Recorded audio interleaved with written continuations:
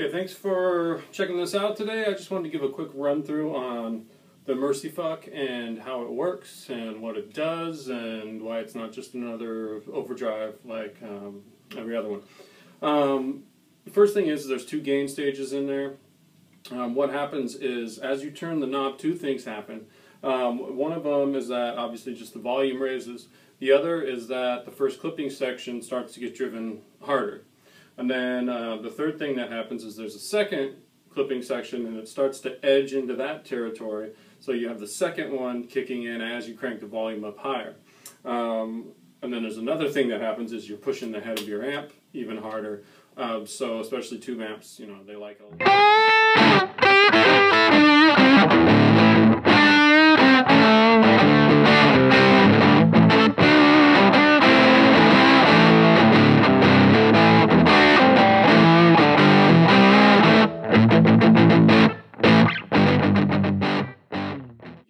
it's got a real sort of, you know, the higher and the mids bump up, but it is not a tube screamer. It has nothing to do with tube screamer. It's not a modded tube screamer, even though you do get a little, you know, a nice little mid hump in there. So let me do a quick run through on this.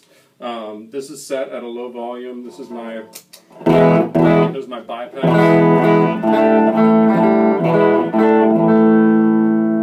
And here's it.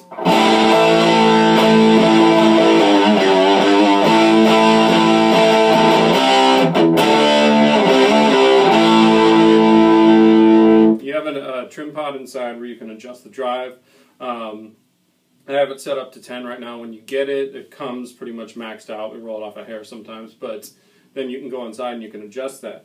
But here's what's cool too is that you can, when you're using this, you can actually see the clipping happen. You know, you're going to see if I play here, that LED lights up. That's not just a neat little thing. It actually, you know, helps clip the signal, create, you know, a distortion. And then those, when you use an LED, it tends to have sort of a more spanky bottom. I'm not the first to do this. You know, lots of pedals use LEDs for clippers, but it just so happens that on this one you can see the visual of it. So, you know, this is set at an average, you know.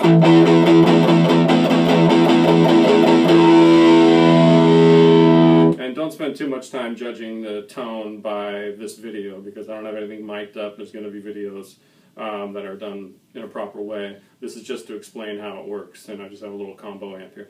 Now, if we take the pedal and we drive it really hard, you know, we really give it a crank in here, second stage kick in. So here, let's go.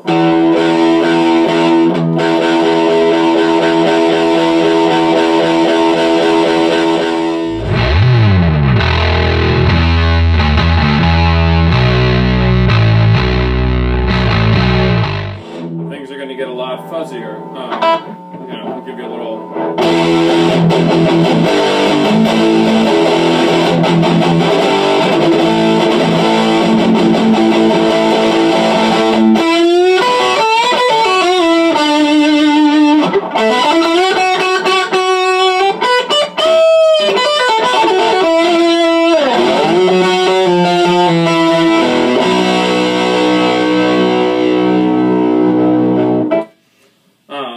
And then we can do is I'm going to roll it back to more of an overdrive-y sort of sound, and you're going to notice that the second clip section isn't lighting up. And that doesn't mean that the second clip section is not doing anything. It just means it's not being driven really hard. I'll give you a really quick sound of it when I flip the girth switch on the side. A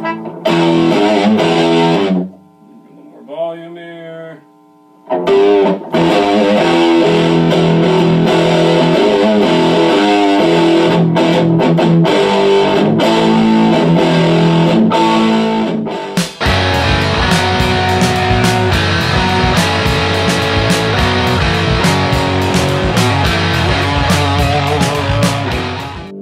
Go to the neck here.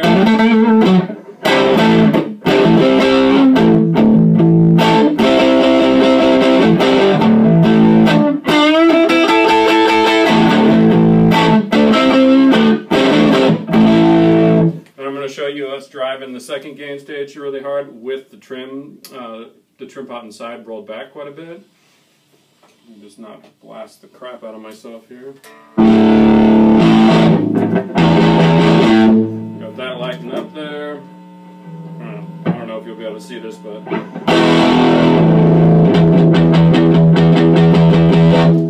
and here's how that sounds on the neck pickup.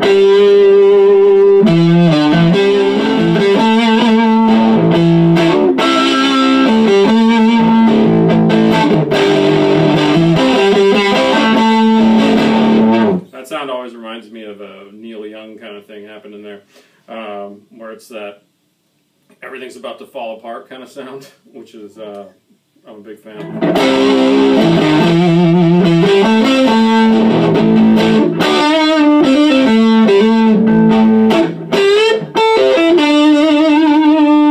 don't have my Les Paul around, but that would probably help really get that sound. Let's click the girth switch on.